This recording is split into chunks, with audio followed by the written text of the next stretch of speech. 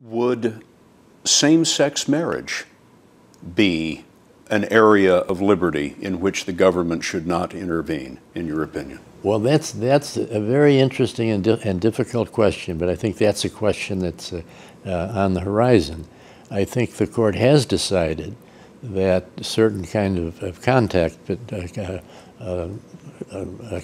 between people of the same sex is a matter that the government cannot intervene.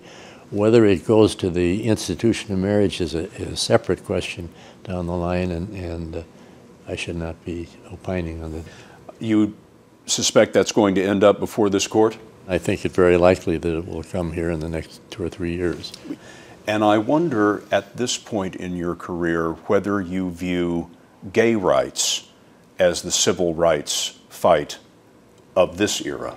I suppose it could well be characterized that way, yeah.